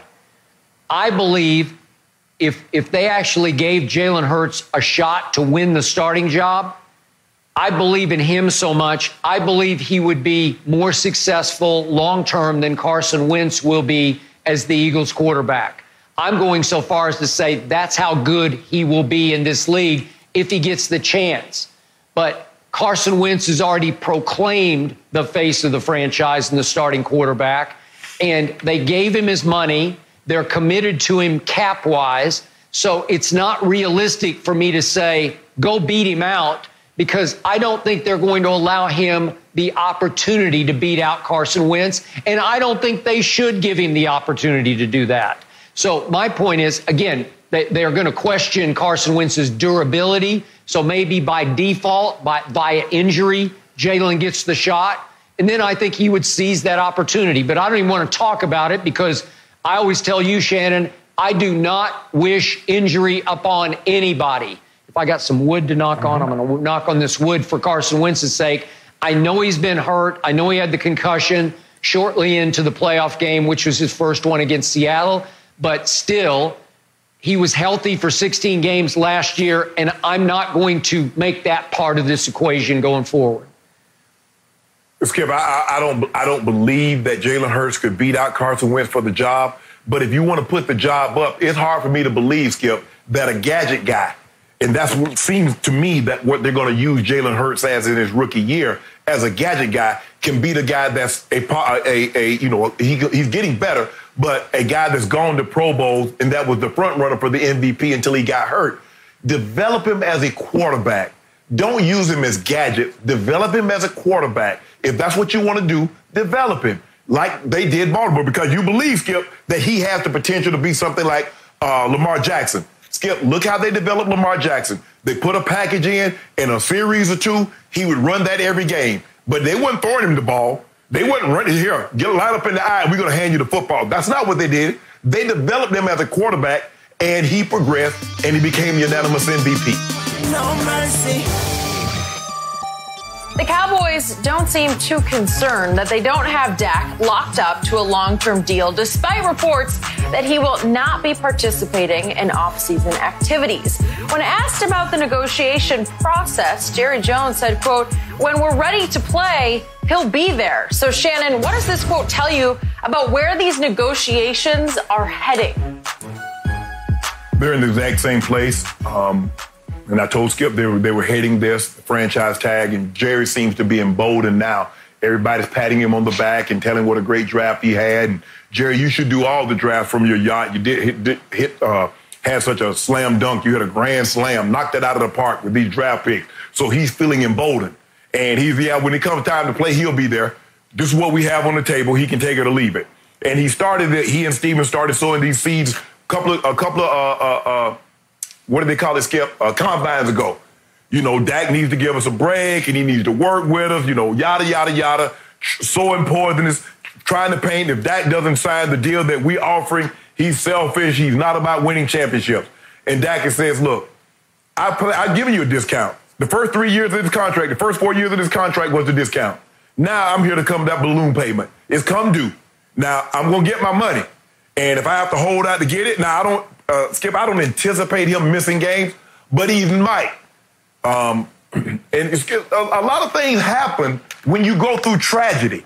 Now, I don't know the last conversation he and his brother had, but I know his brothers are very, very close to him, and they do almost everything together, and they're a big part of him. Now, his brother might have said, Dak, you need to stick in, hey, stick to your guns. And I believe if he said that, Dak's going to stick to his gun. If that means missing a few games, he'll miss a few games.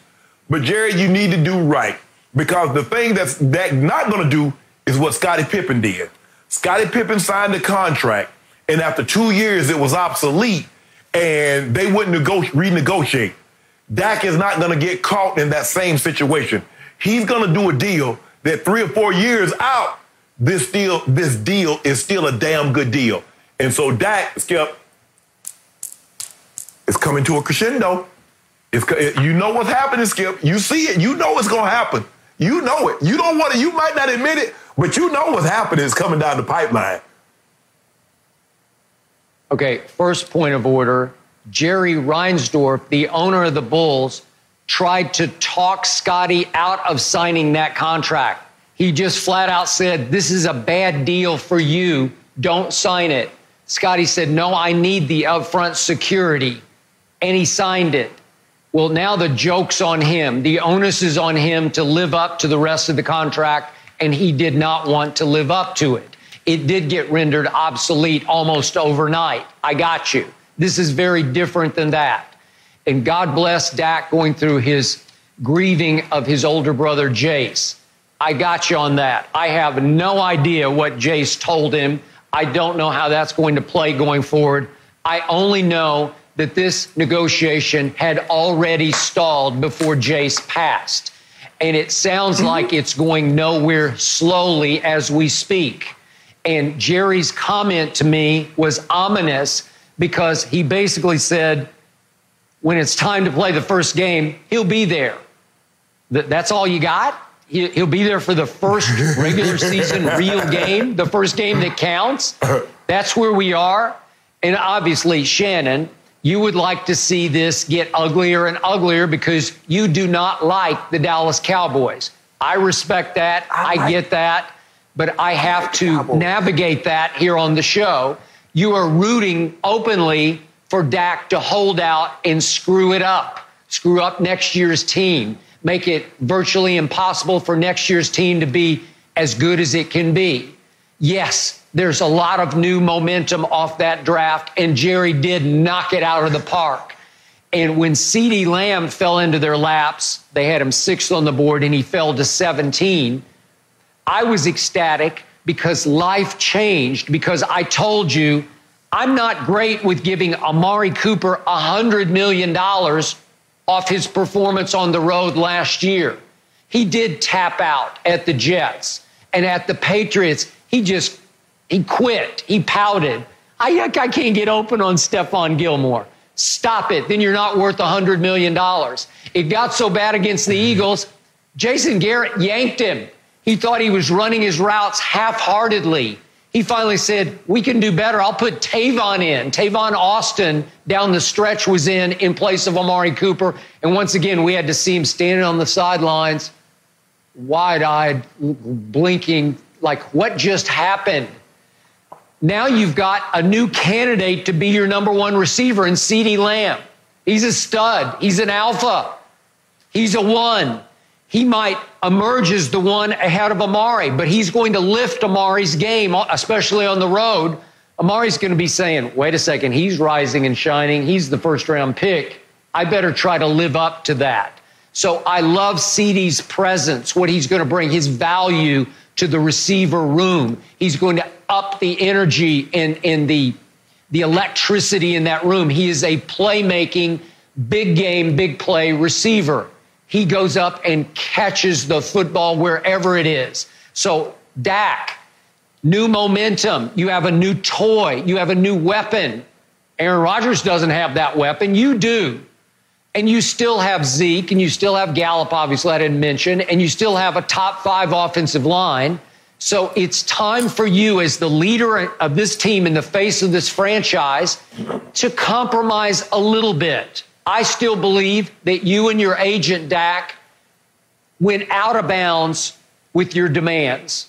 I believe it became unrealistic. I believe that, as I've said before, I had a source tell me your agent is, quote unquote, overplaying his hand. So you need to rein it back in a little bit, Dakota Prescott. You need to say, okay, let's compromise this much because I do have 12 national TV commercials because I'm the quarterback of America's team. There's a time when you have to come to grips with, don't sacrifice the team for your greed, because I think it's become greed, because I think you're asking for beyond Mahomes money. There's a time when you say, I can't sacrifice winning for negotiating.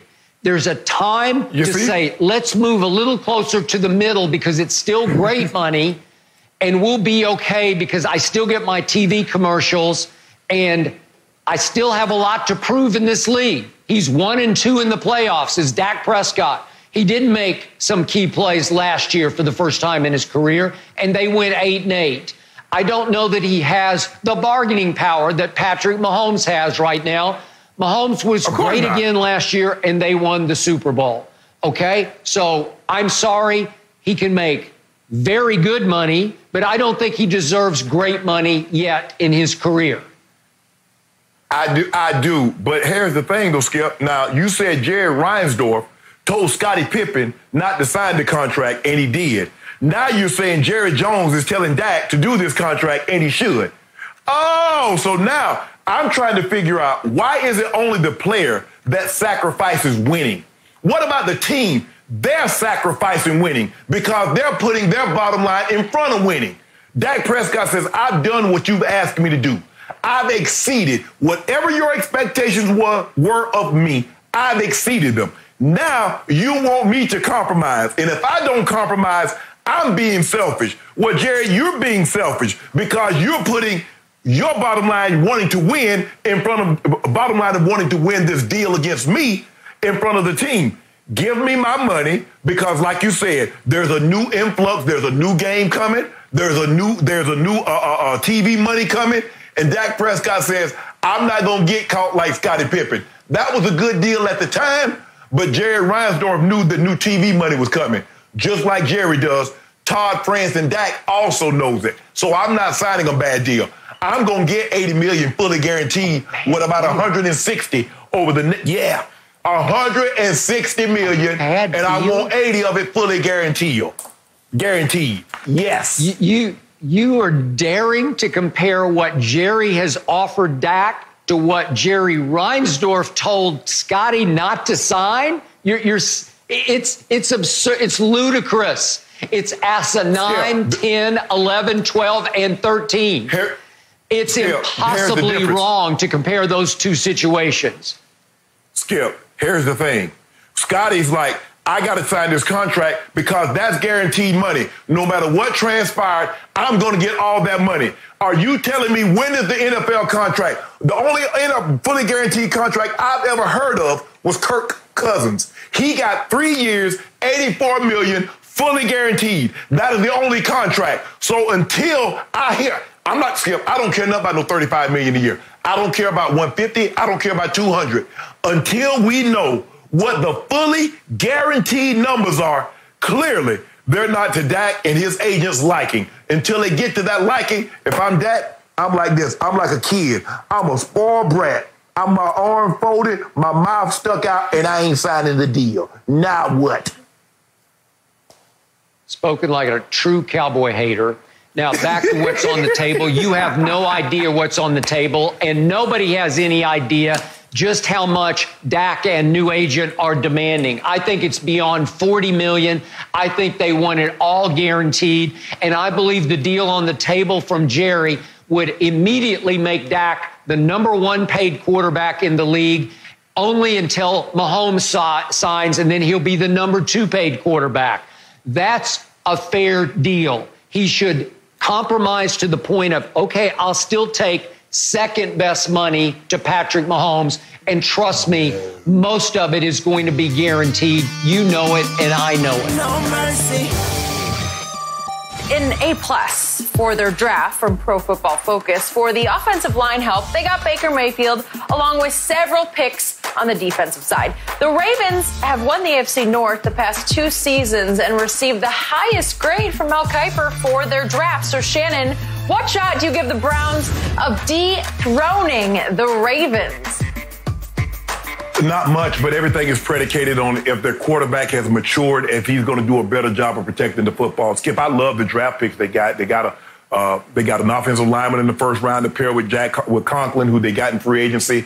They made some solid moves, but everything is predicated on Baker Mayfield. And since I have yet to see, and I want to see it with my own eyes, and then I'll say, okay, they've arrived. I'm taking the Ravens. Skip, you know, they added Calais Campbell in the offseason. You look at the draft, they get Patrick Queen from LSU, a sudden, impactful linebacker. They signed J.K. Dobbins, another running back, ran for 2 bands at the Ohio State. They pick up a slot receiver in Devin Duvernay. I wonder if he's any kin to Ava DuVernay, you know, the American filmmaker. I don't know, Skip, but this kid can fly. This kid can run. He caught over 100 passes at the University of Texas last year. And so I love what they're doing. They're giving, Skip, if you notice what they did now, they increased the defensive line because they said what happened last year is not going to happen again. There's not going to be another situation where a team runs the ball down our throat and we can't get the ball back for our quarterback and our offense. And then for the offensive side, there's like, we're going to get more explosive at the running back position and we're going to get more explosive at the wide receiver position. So I love what the Ravens are doing. And John Harbaugh, they're lockstep and barrel. I love what they're doing. There's no uncertainty. You have a pecking order. Everybody understands it. They have a Ravens way, the way they do things. I'm taking the Ravens in that division. Now, Skip, you know, Big Ben comes back next year. We'll see how he plays coming off the elbow surgery. But Ben has a lot of miles on that body. Ben is taking some punishment. Cincinnati, we know they're a work in progress. But I'm taking the Ravens in this division. Quick point on Devin Duvernay. You won't remember this, but I kept telling you I want him on my pro football team because he haunted my Oklahoma Sooners every time they played him. You can't cover him in the slot. He didn't look like he ran that fast to me. And then he goes to the combine and times 4.3 something. And I'm like, game over. Yeah. And then the Ravens get him. Yeah. Not fair, because trust me, he will become a new security blanket on 3rd and 4 for Lamar Jackson. So I give you that they look invincible, but I definitely give this upgraded Browns roster a shot. And it's exactly what you just said. It comes down to Baker Mayfield. Can you take a step that you took backward last year? Can you take it forward? Once you got 2 new tackles, as you point out, you got 2 stud tackles, your protection has to be a little better than it was last year. And you got Austin Hooper at tight end, and obviously Njoku's going to be back. He broke his wrist last year. And then that Harrison Bryant that they drafted, he was just the most productive tight end in America last year at Florida Atlantic. And I like him. When I just watch his tape, I say he can play. I think he'll contribute a little bit. So the problem is they just fired the man who picked Baker Mayfield. They just fired the coach who believed in Baker and who coached him and defended him last year. And all of a sudden, Andrew Berry takes over as the youngest GM in all of pro football at age 32 last January. And I got to give him an A+ for everything he's done so far. It's spectacular. He has put Baker in a position to succeed next year that I think he really wasn't in last year when the expectations ran wild and then ran over Baker Mayfield. Again, he did way too many Progressive insurance commercials. I think it worked. I know he made a ton of money, but every other commercial on TV was Baker in his house in the Browns Stadium for Progressive. It's too many. It's too much. It painted too big a target on Baker's back. We need to cut back on the commercials, and we need to up the ante on the commitment to becoming the quarterback I believe Baker can become. Now, again, the problem is what a lot of people think is the strength. I thought they were going to trade Odell, and they did not before the draft. Maybe they still will, but I doubt it. So last year, to a fault, Baker tried to make Odell happy and then keep him happy while juggling footballs between Odell and his best friend, Jarvis Landry. It's hard to do. And again, Odell looked like he was in decline last year because I don't think his heart was in playing in Cleveland for the Browns. He's a Big Apple guy. He's an LA guy, and he's stuck out in the hinterland playing in Cleveland. He never seemed to warm up to it. All of his numbers were career lows. So can Baker figure out how to put him sort of back in the right place in the offense and spread the ball and start throwing it to Austin Hooper and Njoku and make this offense go as a multiple offense instead of a force the ball to Odell offense? That's what has to happen. Baker is gifted enough to do that. I still believe in him. And when you add Carl Joseph and Grant Delpit at safety. I'm not the biggest Grant Delpit guy, but they got him later in the draft in the second round. I'm okay with that. They'll upgrade the safeties. So again, if you get Myles Garrett back and you still have Olivier Vernon and Ogunjobi, they got firepower on defense. This is a good football team. If Baker can play the way he did in several games when he was a rookie and the way he always plays against Baltimore, because he lights up Baltimore. He lit them up last year. Mm-hmm. I think they're good enough to challenge the Ravens this year. Skip, for me, you said what Baker struggled with, he's trying to get the ball to Odell. He's also going to need to stop trying to get the last word. Because anytime somebody criticizes him from this side of the table, he always wants to take a parting shot back. And you know what you signed up for, Baker. Everybody is not on your fan club. Our job is to critique your play. And your play was not very good, so it's our job to point that out. You don't have to get the last word. You can get the last word, go play well. That'll shut it all down. All that talking, and you got something snide to say about every time someone says something about you that's negative. If you go play well, that's the best last word you can give. You don't always have to verbally respond. Just respond with your play. I'm not saying just let people run over you, but you don't have to respond to every single thing, Skip. Yeah. Last quick point. Kevin Stefanski, the new Browns coach, worked minor miracles with Kirk Cousins in Minnesota. Maybe he can do the same for Baker in Cleveland. Maybe. Last time the Browns won the division, 1989, and I was 2 years old, so it's been a bit. No mercy. So Aaron Gordon released a diss track calling out Dwayne Wade's dunk contest vote that made Gordon lose out to Miami's Derrick Jones Jr. And yesterday morning, Dwayne Wade tweeted that Gordon should trademark the title track 9 out of 10 to make some money off of it, adding, "That is free advice." So Shannon, was this a good idea or bad idea by Gordon? Hey, man, Skip, look. He rapped, he says 9 out of 10, you playing pretend. 9 out of 10, man, here we go again. Skip, he's disappointed. Skip, he's in 3 contests. It's hard for me to see a scenario watching this guy dunk that he comes away empty-handed in 3 of those contests. Skip, I just don't see how. I'm not saying that he should have gotten, but there are some dunks that he should have he shouldn't even got to this point.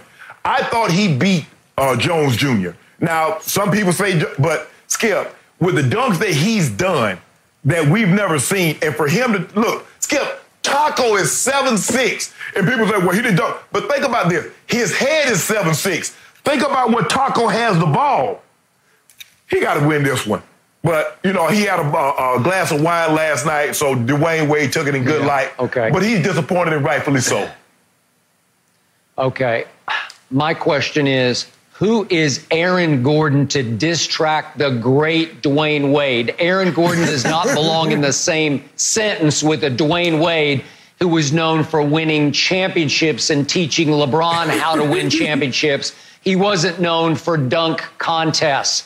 So in the end, if Aaron Gordon's diss track had been clever or funny, I might give him a pass on this one. But it wasn't clever, it wasn't funny, and he's getting no pass from me. Respect your elders and respect true greatness, Aaron Gordon. Hey, D-Wade, 9 out of 10, you cost the fam a Benz. 9 out of 10, man, you probably cost me an M. That's what he did. He cost that man some bread. That is how we're going to leave the show today. That's it for Undisputed. We'll be back same time tomorrow at 9:30 a.m. Eastern. The Herd is coming up right after us. Have a good day, guys.